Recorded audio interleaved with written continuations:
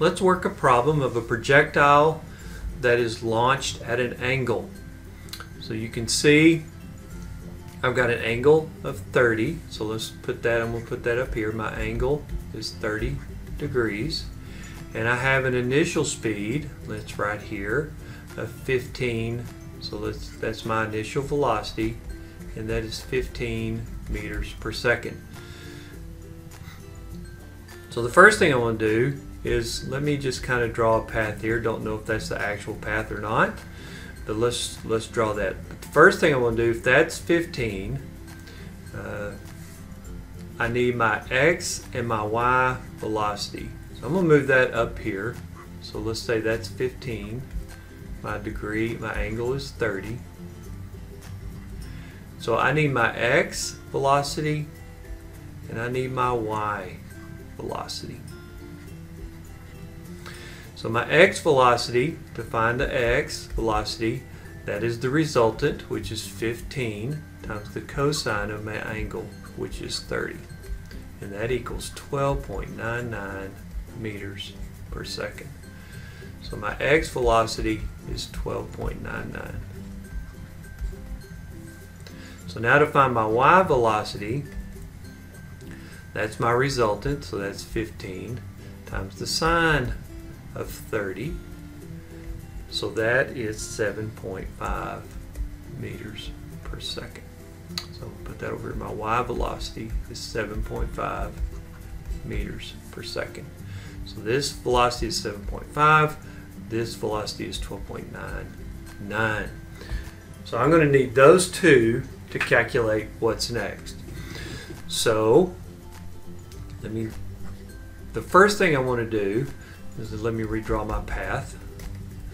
I want to get to the top of my path, because if I can get to the top, I can calculate everything else. Well, to get to the top, I need my vertical, so that's my y velocity, so I need that. So how long does it take for the projectile to get to the top?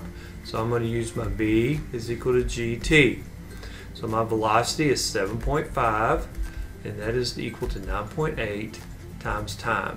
So my time is equal to 7.5 divided by 0.98, which gives me 0.77 seconds. Now the other thing that I know to be true is that my time up equals my time down.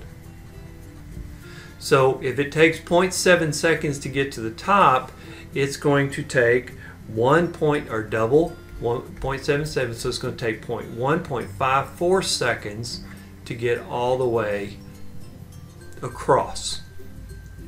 So now I have a time of 1.54 seconds. So let's put that up here. Time is equal to 1.54 seconds. So to find my horizontal range, well, I just use my constant formula, and that's just this one right here. There's no acceleration in that. So my x velocity is 12.99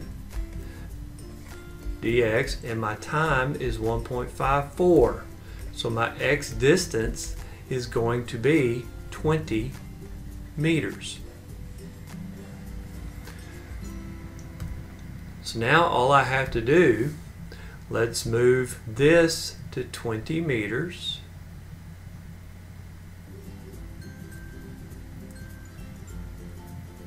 Well, it won't stay there. There we go. 20 meters. I'm going to fire. And there you can see we hit the bullseye. So when you're working a problem like this, break your vectors down, find your x and your y. Remember to use your y velocity anytime you're using gravity, because that is your vertical. And then use your constant formula, which is your Vx is equal to dx over t. Let's just go back to it. Use this one once you find it, because this is constant. Remember, time is the deciding factor. Time is scalar, so it has no direction.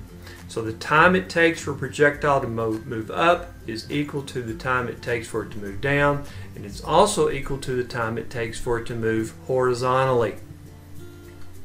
So use this Phet simulation, change your parameters, change your angle, change your speed, find the target, do this 3 or 4 times, and you'll get a really good grasp of how to work a problem of a projectile launched at an angle.